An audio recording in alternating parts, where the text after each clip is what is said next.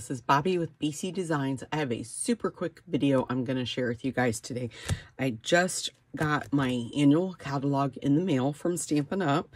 This will be available to the public on May 2nd. You can start ordering it unless you want to join my team, and then you can add items from the catalog to your starter kit.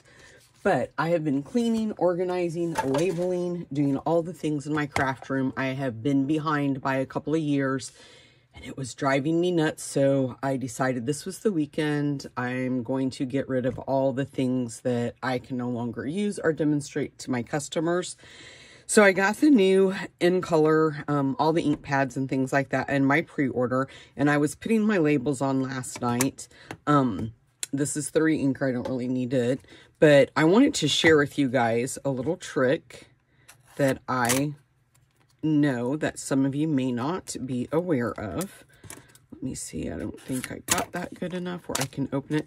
But when you're opening your ink pads, there's labels on the back. Now, you do want to take this off. So where that little arrow is, just peel that. Make sure that you're leaving these little 4 labels here should stay on the ink pad. So you just want to remove this, okay? And then I simply just take my, you could probably use your fingernail, and you can put one of your labels.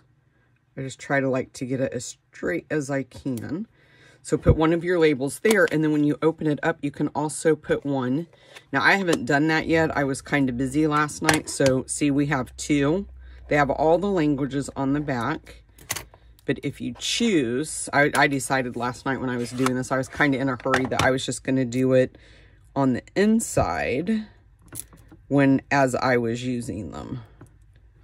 So just kind of poke it in there like that, and then that way when you're using it, if you have several ink pads out at once, you know which one you're using. So a lot of you may not know.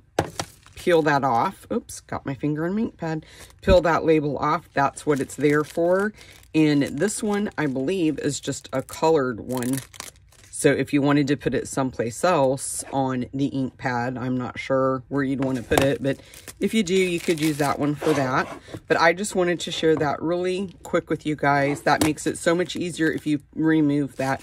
Just make sure when you're removing it that you're holding these labels down, especially the ones that is in your language and you're going to want to use. Okay, guys, until the next time, bye-bye.